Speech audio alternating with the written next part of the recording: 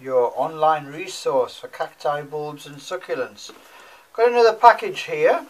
This is a second unboxing from David Neville, Trading as Solent Guy. And I suppose the fact that it's a second unboxing tells you something, doesn't it? Quality plants last time. Now let's see what David's managed to send us this time round. So again, excellent sturdy box, which has managed to get through the postal system almost completely unscathed, and the plants are very well packed and surrounded and cushioned by copious amounts of newspaper. And let's get a little bit of an advance notice of what might be in here.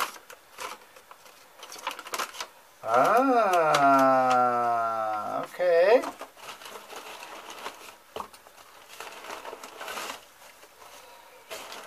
Okay, so we have 3 plants in here, each individually wrapped. We'll save that box for later because you never know, might come in handy. And the first plant is a succulent about which there is a certain amount of controversy. But this is definitely the pure species of Aloe juvena, a shortly columnar growing species, so not the normal rosetti form, a ground hugging dwarf aloe, but very much a dwarf aloe, never grows more than about 1.5 inches, 2 inches across, with the leaves arranged in a very distinct 5 symmetrical pattern, so pentasymmetrical, very much like a Haworthia or Astrolabe. As you can see, this one's clustering nicely. There's already a juvenile coming up at the side. So this is Aloe juvena, and we'll have another video coming up soon about the Aloe juvena, Aloe squarosa controversy. There are a few things that could be more exciting.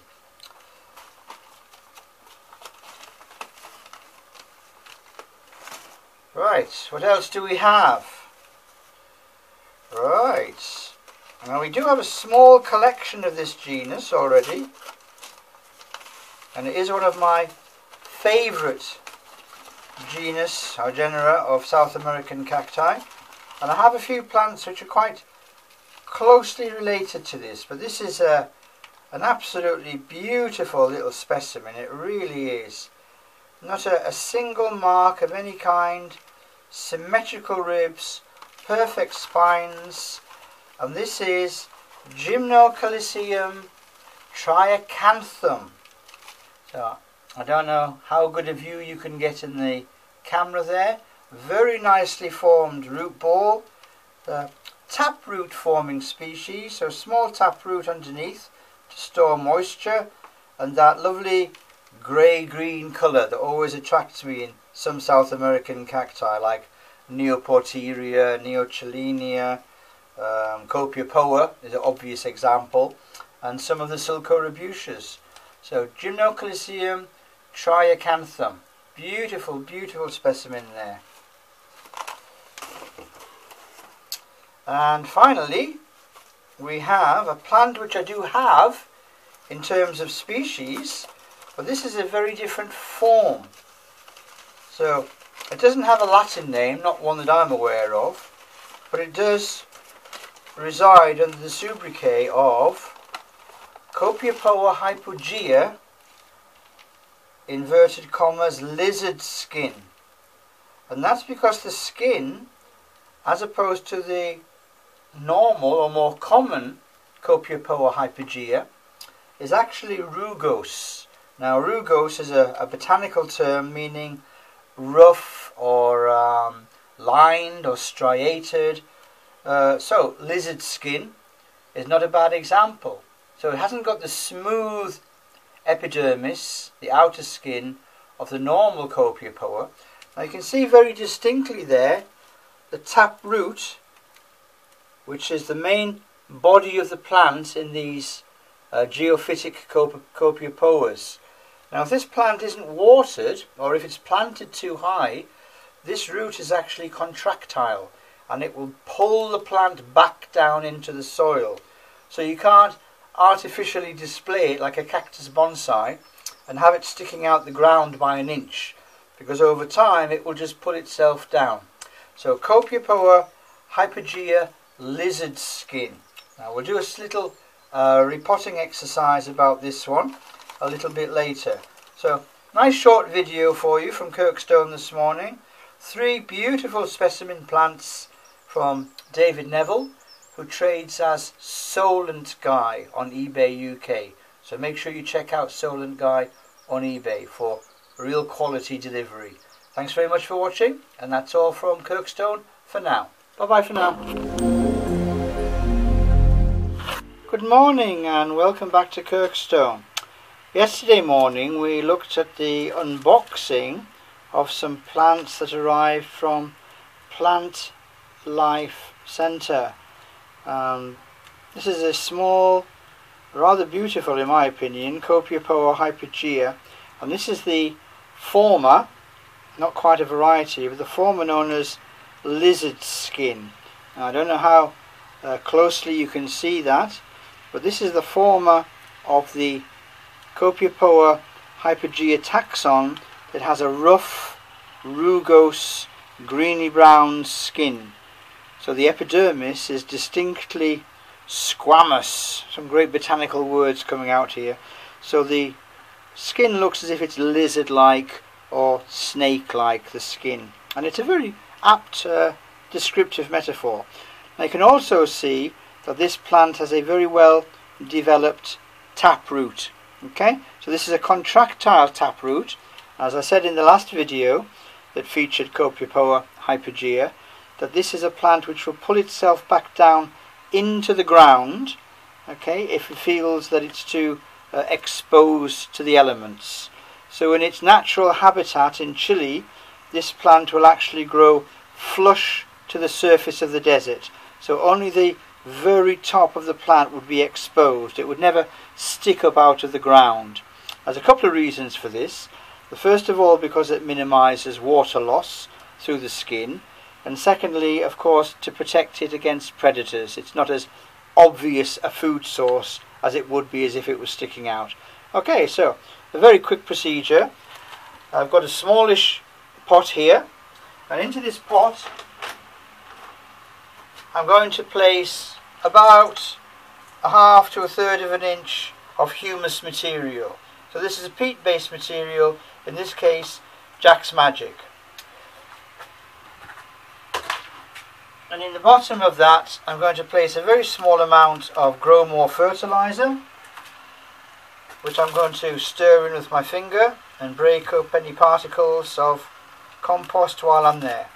Now the main body of the plant is going to be growing in a 1-1-1 25%, 25%, 25%, 25% mix of my normal free draining compost. Now this is simply 1 part peat based compost. Any proprietary compost will do. It's 1 part 10 to 20 millimeter size small pebbles. It's 1 part smaller pebbles or horticultural grit, and it's 1 part special horticultural sand. So the obvious thing to do then is to try and work out roughly where our new Copiapoa is going to sit in the pot, and then fill in around that lovely well developed taproot, making sure that the plant stays positioned as much as possible in the centre of the pot, so that when we come to move it later, and there we are, see? So although we've only potted up 1/3 of the taproot so far, the taproot itself is strong enough and robust to actually support the plant. So that's key to understanding the development and cultivation needs of this particular plant. It's all about the taproot.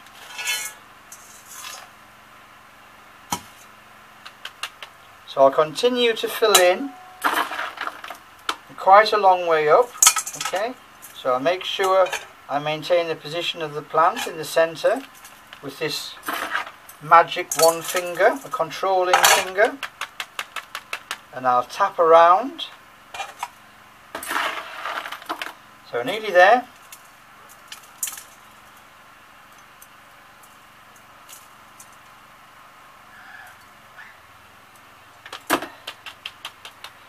There we are, we're pretty much there now. I can still see a tiny bit of the taproot, about 1/8 of an inch, but that's fine because we're actually going to fill in that space with our normal topping mixture of that smaller size horticultural grit. So the particle size here is round about 5mm average, so none smaller than 3 and none bigger than about 8mm. So all that's required now is to tap down that and settle. Now the plant root itself will pull it down into the ground to a position where it feels is right. So I don't need to worry too much about that. So it's sitting a little bit proud at present, but the plant itself will determine its ideal growing position. And there we are. Copiapoa hypogea forma lizard skin, ready to go and join the other Copiapoas, Eriocyce, Sulcorabutia, Neoporteria, Neochilenia, and the other choice small growing specimens, not to forget Gymnocalycium, on the cactus side of the greenhouse. I hope you've enjoyed this very quick potting up of Copiapoa hypogea. I really love the genus Copiapoa, and I think you'll notice that as the blog develops over time. Copiapoa and Ariocarpus are absolutely where it's at as far as I'm concerned in the cactus world. So there'll be some more pictures of this going up on the Instagram account, Kirkstone Botanica 2007, and there will be some updates on the plant's development over time on our Facebook page at Kirkstone Botanica on Facebook. And we also have a Twitter account, but as I've said before, I don't really see the relevance of Twitter for us right now. But the other two social media outlets, please keep tuned, please check in regularly. There's something going up absolutely every day in the greenhouse to do with cacti, succulents, other geophytes, caduciform, pachycoles, ferns, aroids, have I forgotten anything? Cycads. So check back for all your horticultural fix, and we'll help you all out as much as you can. Please like on Facebook, please follow on Instagram, but most importantly of all, please subscribe on the YouTube channel, because we want to keep these pictures coming to you and these updated video blogs on cactus, succulent and bulb cultivation. So it's goodbye from me, and it's goodbye from Copiapoa hypogea, the lizard skin form. Bye for now. Thanks for watching.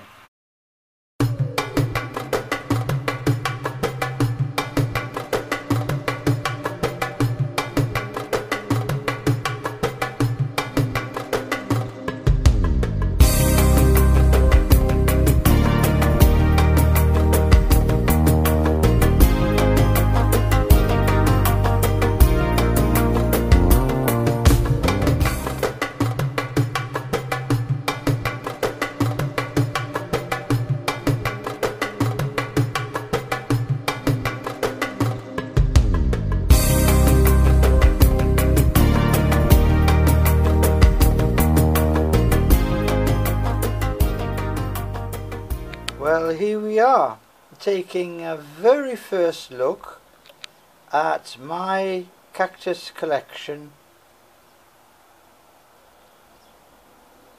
I've been growing cacti for about 50 years, and at different times in my life I've had periods where I've been less interested and got involved in other things, and periods of time like the last 3 years where I have become more interested in investing time in the cacti.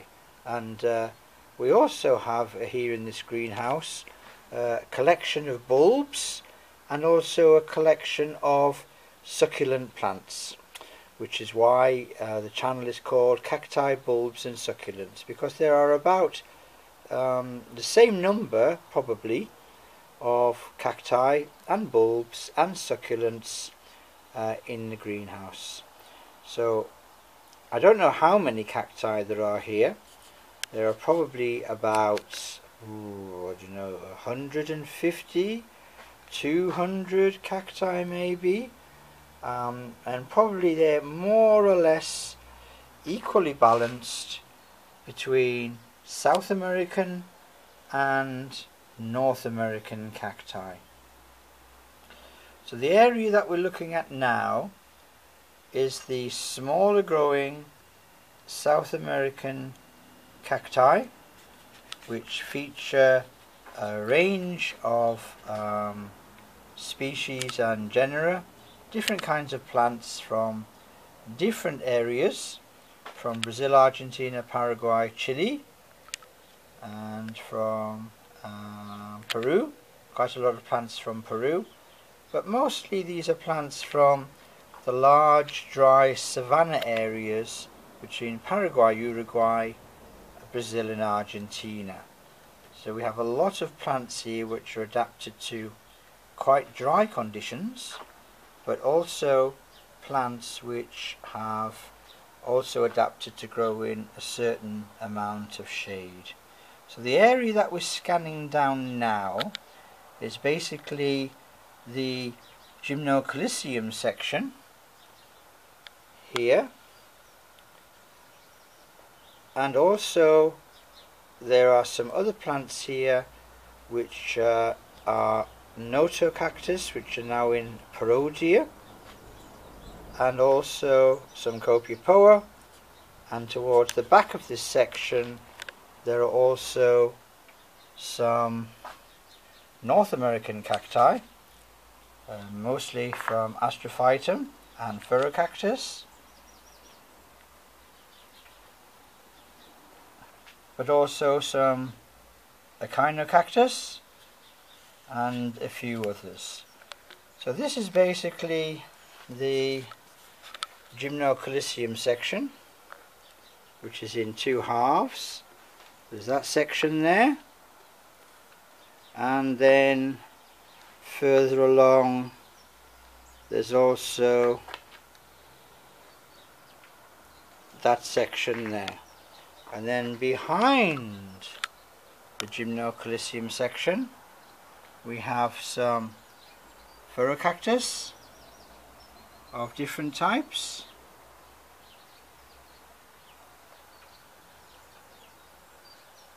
and also quite a collection of Astrophytum and their relatives, like this Leuchtenbergia principis.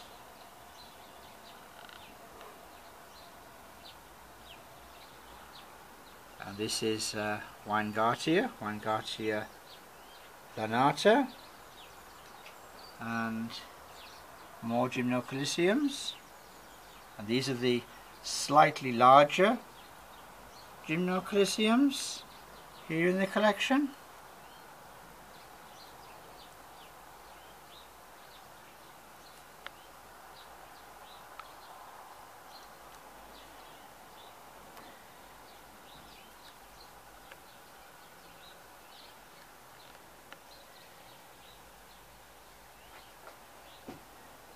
This is one of my favourite plants here, this Gymnocalycium baldianum. I really like the dark green and the shorter spines. And then there's the Parodia section. So we have a few little plants here of Parodia submamulosa. And this is another group of plants that used to be known as Wigginsia, but have now been joined in along with the other Cactus plants into Parodia. So this is Parodia silaui, this is Parodia microsperma, this is Parodia roseolutea, And this three-headed plant here is Parodia concina.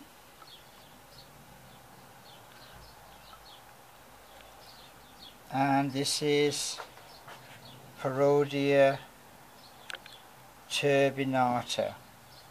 And you can see it's flowered quite recently, and the flowers became fruit, and the fruit are just now spilling the seeds out from the woolly capsules which the fruit is made of.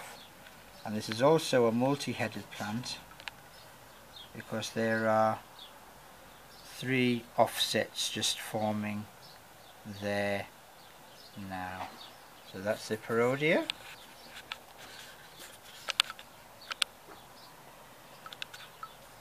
So towards the back, larger growing plants like Cactus gracilis and Cactus stainesi and other cacti of different types, including this Cactus hystrix, which again is a 3-headed plant, and Cactus glaucescens, and one of the 2 large astrophytums.